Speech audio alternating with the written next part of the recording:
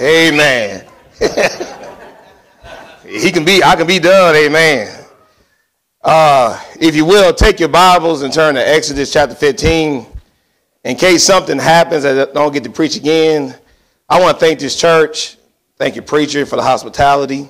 Amen. I love your pastor. Him and his wife has been very good friends for us for several years now. And years ago, when our kids were younger, I don't know if I ever told this story or not. When our kids were younger years ago, we was worried about if we had both died, me and my wife both died at the same time.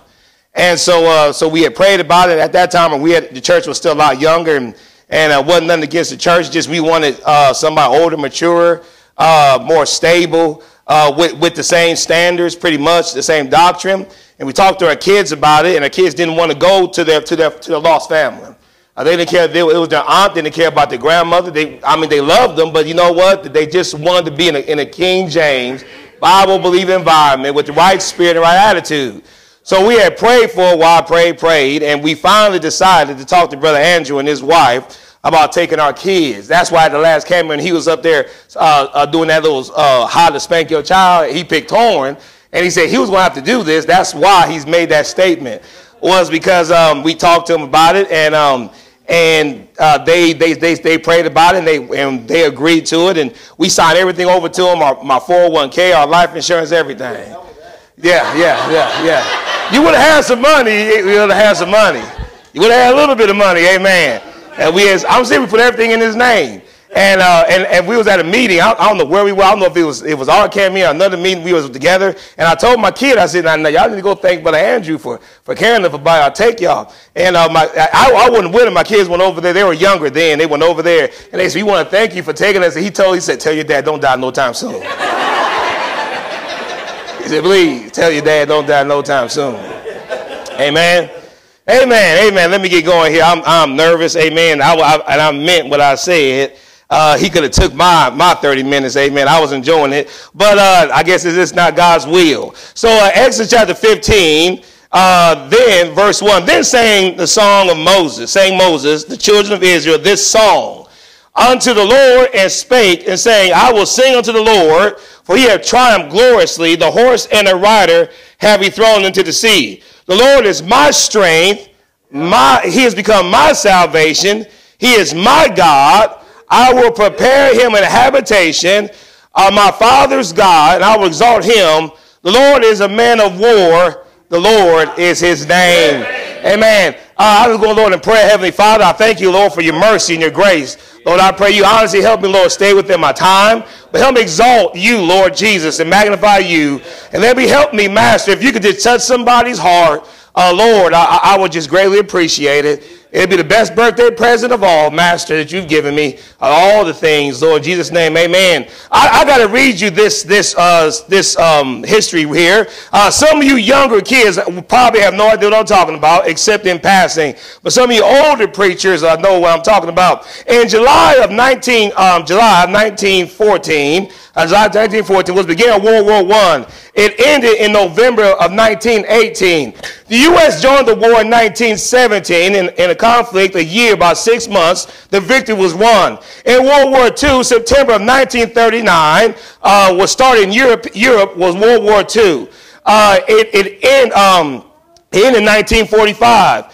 In December 1941, the U.S. joined that conflict because of Pearl Harbor. The Japanese came in there, and you just can't stay passive sometimes when somebody's trying to take over the world. And they came in there, and they bombed Pearl Harbor, and the U.S. declared war on Japan, and then later declared war on Germany. It ended in 1945, but 5 years later, in June 25th, 1950, another war came up called the Korean War. It ended in 1953. It ended in a stalemate. Now, there's something I'm going with all this. It ended in a stalemate there, and then about 2 years later, started another conflict. 1950, started the Vietnam War. Out of the Vietnam War started in 1955. and it ended pretty much 20 years later in 1975. In 1961, the U.S. joined the conflict in the Vietnam War. From 1961 to 1975, about 14 years, the conflict lasted. Now, you have to understand what happened. In 1975, the U.S. lost that war. They did. That was the first conflict in the 20th century that the U.S. ever been defeated. That war ended in the total fall of Saigon, the invasion of Vietnam, and it fell to the communists. Now, like I said, some of you young people, you have no idea what I'm talking about. But these older people, Joe Coley, Sam Delaney, Brother Ellis, they remember that time. It was not a good time. It was a time of turmoil. It was a time of protesting. The U.S., the military suffered a great defeat. It was full of immorality at that time, drug abuse, all kinds of atrocities done on both sides of the fence. It really turned a lot of young men into animals in a lot of ways. And it was a war that a lot of people was ashamed of. It was a bad time that those soldiers came home to protesting. As a matter of fact, when we invaded Afghanistan and Iraq, George Bush Jr. was one of the main ones that pushed for patriotic morale to support our troops. Because no troops came back, one like World War II, they came back totally unsupported. They really did. Now, there's a reason why I'm pointing this out, so just bear with me a little bit. And you got to understand, and for a lot of years, it was considered a failure. As a matter of fact, when any other military conflict came about after that, they always referred to the Vietnam War as a place of mistakes that we must learn from. I mean, literally, it was just a bad situation. Now, the reason why I pointed that out is because of this. In all that conflict, though, several things happened. It's been an argument amongst older people that each generation, the army weakens. I mean, Brother Daniel, I bet he's heard of that. Brother Woods heard of that before. They really believe that every generation, the troops, it just weakens. And you know what? Right. Pretty much it's the truth. Right. I mean, it really is. And then when they fought that Vietnam War, they were not the same men of World War I, World War II, or even the Korean War. Their heart wasn't in it. It really wasn't. Some of them deserted. Some of them committed suicide. Some of them just plain protested, even in the army, and did their best to just be rebellious. Now you say, well, what's the sense in you telling me that? Because I have to tell you something. But out of that, something did happen. Out of that, there was something called U.S. Naval Special Operations Force. It started in 1962, and it stepped out of Vietnam. You know them now, you know them as Navy SEALs. But they actually got their baptism in combat in 1962 in Vietnam. I'll tell you another thing that happened around the time of Vietnam. It's in 1953. It was the U.S. Army Special Forces Green Berets. And it's in the Green Berets. That's where Delta actually came out of. Delta Force actually came out of the Ranger Unit and Green Berets. You say, what's the point in this? I'm about to tell you. And it started in 1952. Also, something happened in the Vietnam War. There was something called LRP. Now, you don't know what that is. Most of people call it Long Range Reconnaissance Patrol. And that is actually where the Ranger Battalion, 75th Ranger Battalion, and now the 101 Ranger Battalion got their insemination. Now you say, Brother Toure, Ranger Battalion was in World War II. Yes, it was, but after World War II, and he identified that, they shut down Ranger as a combat unit mostly. It became mostly a training unit for leadership until LRP came along. LRP was a long-range reconnaissance patrol that the U.S. Army sent light infantry into in-country in a communist country. As a matter of fact, the Green Berets that you know now, the Special Forces, were not anti-terrorist units. What they was a special operations unit that was designed to do one thing, to go into a communist control regime and to train the indigenous people and to train them to fight the Communist Party. It was a part of the Cold War. Also, out of that became what you call known as Marine Corps sniper teams. It was a two-man team. Because snipers only was there in World War II. When the Vietnam came about, they brought the snipers back, and that's where you see a lot. Now, I want to try to get you to understand this. The last one is Force Recon. The United States Marine Corps did not have a special operations unit. They were considered as an Army special operations unit. Okay? But Force Recon became the unofficial Special Forces unit of the United States Marine Corps for years. Now you say, what's the point in that? In the midst of a corrupted war that John F. Kennedy was just a sorry person with, by the way. He just was. I suggest you ever read a book called Richard Helms, The Man That Kept the Secrets. He was director of the CIA, became ambassador. I give my mind. And he will tell you a lot about John F. Kennedy that a lot of people just don't know. I mean, anybody kills you on act like it, they just don't like his ways. It's just real stupid anyway. I mean, in case you ever tell you Kennedy was just such a great person. But what I'm saying is, in all those times of a complete war, a complete failure, and total immoral, 5 special operation units came out and became one of the most deadliest, feared, ferocious team that they ever saw. The Navy SEAL team was such feared by the Viet Cong that they actually put a hit on several of their men. The Navy SEALs rained terror on the Viet Cong. That's where a lot of times, if you ever see a movie where they move something, there's a grenade behind it, the Navy SEALs came up with that. I said nothing the Navy SEALs came up with, putting silencers on 22 caliber automatic weapons. They did. They were known as hush puppies.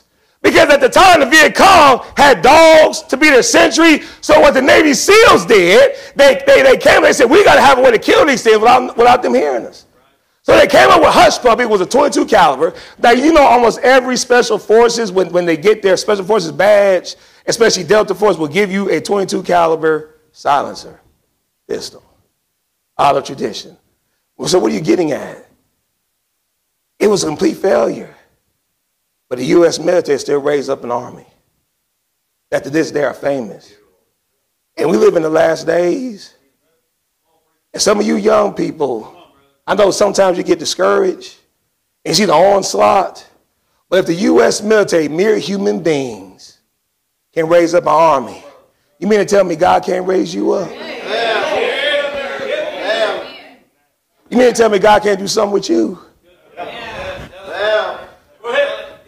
I'm not preaching to them older ones. They've made their decision. God burned my heart with this message for so long, and I fought it, and I didn't know if I could do this thing in 30 minutes. I hope I can. But maybe there's somebody in this room right now. God maybe called you to do something, called you to preach. Maybe there's a lady right now. You don't know if you can be that godly woman. Maybe there's a young person right now. I just don't know if I can stand for God in these last days. Maybe there's a person right now. I just know if I can just pastor that church the right way. Look, let me tell you something. After that man preached, I really wanted to sit down. But it wasn't when my daughter sung that song. God said, you got to do what you got to do, buddy. And let me tell you something. I remember when Jack Woods was dying of cancer, and I think it was Danny Farley stood up there, and he said, I got to do an impossible thing. I have to feel that man's shoes, and I got to. You want to know something, young people? You need to figure this out right now. God's movement, God's war, God's battle, God's conflict don't stop with them. It only stops until that trumpet blows. And what I'm trying to get you to understand is we need a younger force that will stand up and say, I will be the next Danny Farley. I will be the next Sister Woods. We need that. I mean, look, like I said, look, you are looking at in a lot of ways, a complete loser. But you want to know something? When I got a hold of God, got a hold of me, God did something. And let me tell you something. We was all pointing this out. If those men, you got to understand, some of those men, when they joined the Navy SEALs, they were just normal people. When they joined the Green Beret, they were just normal people. When they joined the Red, they were just normal boys. They just came out of a farm. They didn't know nothing about nothing, but they trusted those drill instructors. They trusted the program that turned them into fighting force to go in there and kill the enemy. And you mean to tell me you can't trust the Holy God that created the universe? You can't trust the Holy God that created everything, that he can't do something with you. I challenge you to do this. What I challenge you to do is, every time a prayer in the Old Testament was about to be made, most of the time, especially when God was about to say what he's going to do, The one thing God did first was remind that he was the creator of the universe. That's one thing he did. You know why he did that? To remind you of his power. The power to create. The power to change. The power to sometimes wreak havoc. The power to give life and the power to destroy. And he said, look, buddy, and you need to do this sometime, young people. If God can create a moon, if God can create a planet, if God can create a sun, if God can create a monsoon, why can't he create you? Just why can't he? Amen. You say you just don't know how weak I am. So is that ant. He can move a lot more than his size. Amen. I'm going to give you some real quick things. I'm suddenly going to sit down and get out the way. But first of all, I want to tell you why they made it. First of all, there was a volunteer army. Now, back in the 60s, they were still the draft. But to be a Navy SEAL, Green Beret, Ranger Battalion, you got to volunteer for it. You know what's wrong sometimes? Sometimes God ain't going to make you do nothing. You want to run. You want to quit. You want to give in to the world, give in. I mean, that's one thing God ain't going to make you do. I mean, God may chase you for your sin, but God ain't going to make you do nothing. I had to tell you, man, God don't need you. God don't need me. He will replace you one way or another. You will lose out on your opportunity to do something for the creator of the universe. It's a volunteer army. I'll tell you another thing. I got to hurry to get this done. It's an army that found strength in the inward resolve. What do you mean by that? You know, honestly, they'll tell you most of that training is psychological. That's what they'll tell you. Is if you have the resolve to keep going even in the hard times. In the Navy SEAL team, they tell you the only easy day was yesterday. They tell you that when they go in, the only easy day was yesterday. They tell you if you made it through yesterday, the day going to be a little bit harder. And Brother Danny spoke it right. The real man of God will tell you it ain't going to be all right all the time. It ain't going to be all right all the time. You will suffer some things, and bless God, I don't like to suffer, but I know it's needful. I mean, seriously, I ain't like him. Now look, I don't believe in long-term depression. I really don't. If you have a long-term depression, something wrong with you. Because last time I checked, you got the Holy Spirit inside of you.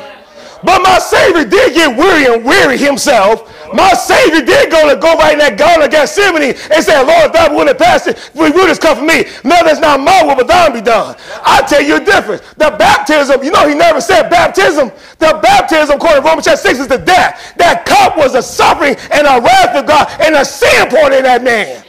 He said, cup, if you ever just open like in Genesis chapter 15 there, he said the iniquity of the Amorites is not yet full. If you go out there in the book of Revelation, when God's about to pour his wrath, I mean, there's a time where God is saying, I've had enough of your sin, I'm about to pour it out back on you. And it pours out in the wrath of a holy God. And he said, Lord, if thou be willing, remove this cup from me. Notice some things he just didn't want to drink. I'm going to tell you something right now. You get in this thing, there's some things you ain't want to drink. You just ain't. But you need to drink it. They had a resolve, an inward resolve. Their resolve with the Holy Spirit. We had a resolve with the Holy Spirit of God. The Bible talks about in Ephesians chapter 3, I got to hurry up, about the strength of the inward man. You know, God did not give you that Holy Spirit so you can preach and sing. God gave the Holy Spirit to have his nature. God gave the Holy Spirit to have comfort. That's why I don't believe in long-term depression. And I believe some things will hurt you, and some things knock the wind out of you, and some things may even knock you down. But a just man falls 7 times, rise again, but the wicked shall fall into mischief. I mean, the difference between, let me tell you something, I don't know much, but I know about fighting.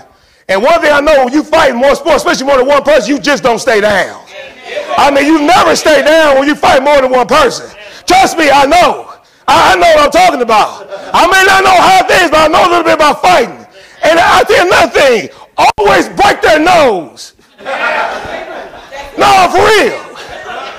Always break their nose. If you can't do nothing else, break their nose. Seriously.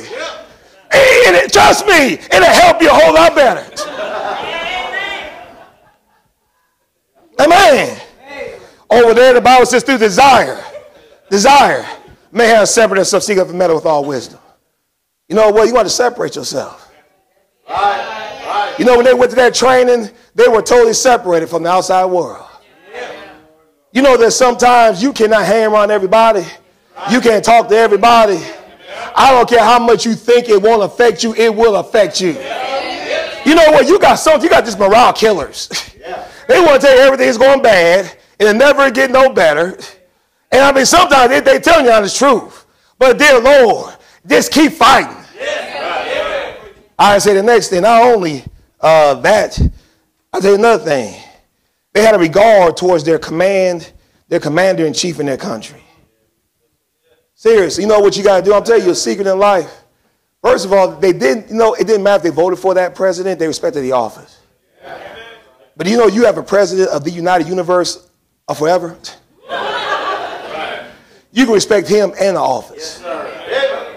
Then over there, I think in Hebrews there, talks about that country and the opportunity to return. I mean, go to Hebrews chapter 11. Let's look at that. Go to Hebrews chapter 11 there. Go to Hebrews chapter 11 there, please. Let's look at Hebrews chapter 11. Amen. How am I doing on time? Because I don't know what I'm doing. How am I doing on time, brother? Help me out. Hey, you got 9 minutes. Oh, Lord, that's it. Boy, we're dang it. Hebrews chapter 11. I got to get done with this thing here. Hebrews chapter 11. Look at Hebrews chapter 11 and verse 14. For they said such things declare, verse 14, Hebrews chapter 11, verse 14. For they said such things declare plainly that seek the country. And truly, if they had been mindful of that country from whence they came out, man, opportunity to return. But now desire a better country, that is a heavenly, wherefore God is not ashamed to be called their God, for he have prepared for them a city. I want to tell you something you need to do. I want to tell every young people you need to do this. Honestly, you need to do this. You need to pray, Lord, help me fall in love with you. Help me fall in love with heaven. Help me fall in love with those rewards. Seriously. I got this last one, then I'm done. I got to get out this way here. Go to 2 Timothy. 2 Timothy. I don't want to go over my time here. Go to 2 Timothy. 2 Timothy here. Go to 2 Timothy chapter 4. Let's look at this soldier's ending. Go to 2 Timothy chapter 4 and look at verse 6. For I am not ready to be offered, and the time of my departure is at hand. I fought a good fight. I said the next thing, that he had a definite enemy. Those special forces hated the enemy. Now, you know what? Brother Wood, you know, I love you. I really do have high regard for you. And now your wife here. But you know, and Brother Ellis is over there, Danielle is over there. Y'all may not like what I'm about to say, but I hope you don't lose respect. If you do, I understand. But sometimes, Brother Wood, I had to tell the devil to go to hell. Just go to hell. I don't like the devil. You don't understand. He's hurt my family. You don't understand. He's attacked my church. You just don't understand. You don't understand the hatred that I have for that slew-foot, dog-eating scumbag of an evil, wicked serpent. You just don't understand. Me and him got something personal. I sure can't whoop him. And I ain't no match for him. But I got a living Savior that one day will put him in a lake of fire. And bless God, I want to be there. I kick him in the head, stab him, break his neck, break his neck. See, you don't understand that. But you need to get to a place where you hate him that much. I'm sorry if that offends you, Sister Wood. But I'm just telling you, I'll tell you something else, brethren. I got to say this part. You'll never hate the devil to hate your own sin. You know why a lot of you ain't militant anymore? It's because secretly you got some sin you don't hate. You got something inside of you that you ain't hating yet. And they tell you young people and some of you older people starting to hate your own stinking sin. You can't hate sin until you hate your own sin first. It will make you a hypocrite of all get out order. It will make you a hypocrite, a Pharisee to love your sin and embellish your sin and lust over your sin while you're sitting there trying to attack somebody else's sin. is what's wrong with a lot of young people. Why they can't be militant anymore. Because you like sin. And you'll never hate the devil. Let me tell you something. You have no idea the pain and the destruction he'll cause your home. You have no idea what he'll do to your family. You have no idea how he'll trick your loved ones. You have no idea what that evil, scum-sucking, scumbag of a stinking snake will do. I'm sorry. I'm just saying I don't like him. I really don't like that scum-sucking. Seriously, I really don't. I done learned that in life. He don't do me no good. He has used me, tricked me, got me into some stuff I ain't got no business being in, and then laughed at me when I try to get out of it. You're right. And I'll tell you something else, brethren. I'm going to tell you something else. I'm almost done. But you spend more time on the internet shooting at each other, it's because you ain't mad at the devil. Yeah, I said it. What you going to do about it? You spend more time on the internet, and well, I can't believe it. Well, he can't. Look at what he said. And that devil see me. Ha, ha, ha, ha, ha. They so stupid. You're right. You know what I learned about a gang? We can't fight each other with somebody trying to kill us. Why some of you spend more time mad at everybody else? Spend more time on the internet fighting everybody else because you ain't in the battle you think you win. Hey, buddy, I may not like all the brethren, but they ain't my enemy. The last thing I got to say about those soldiers, they were trained just to keep fighting to the very end. In verse 7, I fought a good fight. I have finished my course. I have kept the faith. Henceforth later for me a crown of righteousness, the Lord, which the Lord the righteous judge shall give at that day, not to me only, but unto all those that love his appearing. There's a true story of a Navy SEAL operation in Afghanistan. And the helicopter got hit, and the helicopter tipped it out. And the Navy SEAL fell on the ground. He did a roll, came up and started shooting. He wasn't going to win that fight. He just kept shooting. You know what you need to do, preachers? You just need to keep shooting. Just go out with a bang. Don't stop shooting. Amen,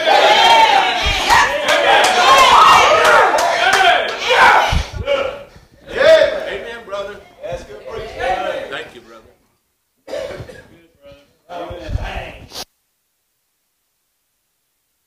You want a list?